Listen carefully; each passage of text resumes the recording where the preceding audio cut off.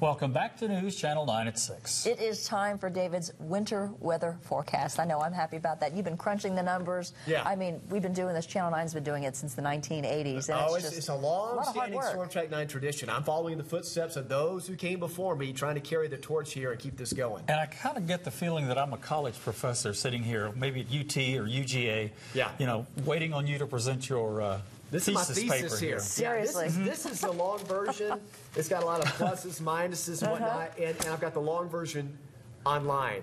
So the Storm Track 9 blog, check it out. It's already posted online. Let's have it, student. Here's the short and sweet version, okay? The first thing we do is we analyze past seasons. So this season is totally different from last year. Remember we had La Nina, those super La Ninas we talked about? This year is a weak El Nino. Now, it's not like the ones of the 80s and 90s are really strong. This is a weak one.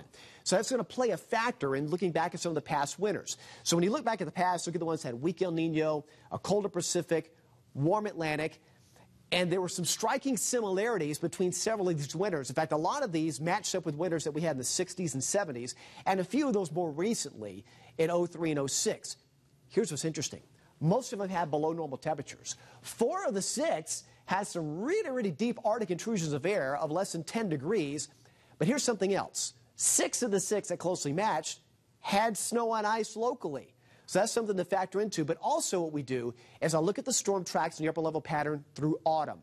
That can sometimes provide a key as what could happen during the rest of the winter. So I'm leaning heavily on statistics here and going with the fact that we're going to continue to see below normal temperatures. I think the warmth of last year has back to the west. Alaska back to the west, while the colder air invades the east and southeast. As far as our snow and ice chances, I like our chances this year. And it's based on the fall storm track pattern, with it originating from the southern plain states through the mid-south, through the mid-Atlantic. We saw this happen several times, and you may have noticed in October and early November, I mentioned that if those storms had come when it was colder, you may be talking about snow.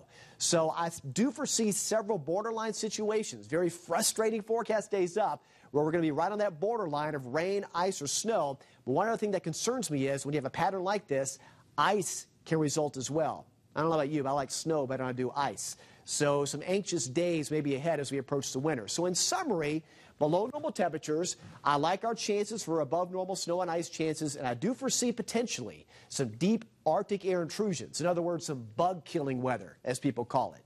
So we'll have to see what happens. Regardless of what we say here in the past research, the weather's going to do what it wants to do, and we're going to be providing you for that forecast every step of the way throughout the winter. You can always depend on us.